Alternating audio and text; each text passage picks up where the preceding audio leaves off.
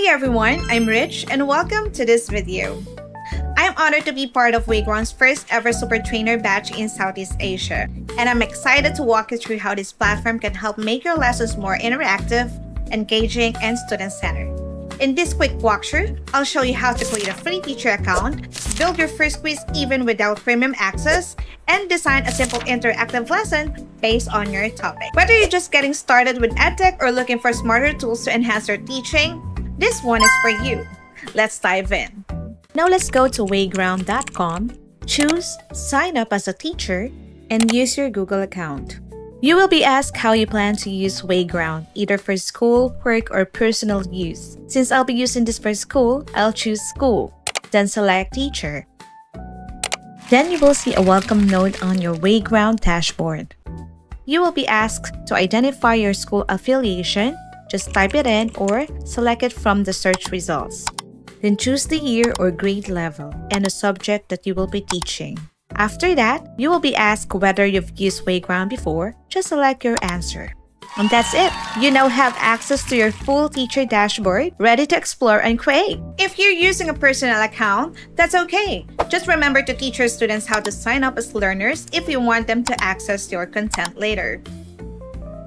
Now let's create a quiz. From your dashboard, click Create, then select Assessment. Then you can type questions manually or paste from your lesson plan, or if you already have questions in a Google form or file, you can copy and reuse them here. You can also copy and paste your questions directly from your file and choose from different quiz types like multiple choice, fill in the blanks, and short answer, and even insert images or emojis for more engagement. Once you've added all your quiz questions, don't forget to set the number of points and the time limit per question. This helps guide your students and keeps the pace balanced. Then you can go to the Settings tab. Here you can add a title for your quiz or activity, and you can indicate the grade or year level it meant for. The next is to select a cover image relevant to your quiz. Before you assign it, don't forget to click the preview to see exactly how it will look from the student's perspective. Now it's time to share your quiz. You have two options. If you choose Play, it means you will run the quiz live in class. Wayground will give you a join code, link, or QR code that your students can scan or click to join instantly. If you want to assign it as homework or asynchronous work, choose Assign. You'll be able to set a deadline or specific date range for when it's available. After that, you will also get the same code, link, or QR to give your students. For non-premium users, just remember that there are few limitations, but you can still assign and reuse your quizzes effectively.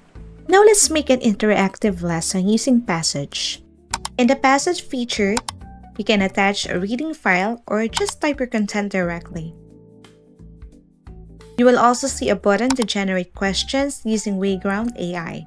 It can automatically extract key questions from your passage. Take note that you can modify each question based on the content of your passage. You can also add images or GIFs by uploading them directly from your computer to make it more engaging. Then head over to the Settings tab where you can input the title of your quiz or lesson, set the appropriate grade or year level, attach a cover image, and click Save again. Then click Preview before publishing it. Choose how your students will take the activity. You can either click Assign for self-paced work or click Play for a live session in class. There are two session modes that you can choose from. We have Classic mode. Here you can control how many times the students can attempt the passage, shuffle the questions and answers, or enable fun options like power-ups. While in Test mode, this mode is more structured, perfect for formal assessments with a stricter settings. Once you're ready, click Start and you'll get a code, link, or QR to share with your students so they can join the activity easily. Here's a sample of how the Classic mode is set up using the generated code. On the teacher screen, you will see the session controls like who was joined, how many questions are done, and overall progress. On the student screen, this is how the activity appears as they take the lesson. Isn't it amazing? This gives us a clear view of how both the teacher and students experience the session in real time, making it easier to monitor performance, guide students on the spot, and keep the lesson engaging throughout. And that's it! You now know how to create an account, build a quiz, and set up an interactive lesson using Wayground. This platform is flexible, simple to use, and perfect for making learning more fun and engaging. If this helped you, don't forget to like and subscribe and share with fellow educators. I'll be sharing more videos on how to maximize Wayground for different subjects and learning styles, so stay tuned. Thanks for watching and happy teaching!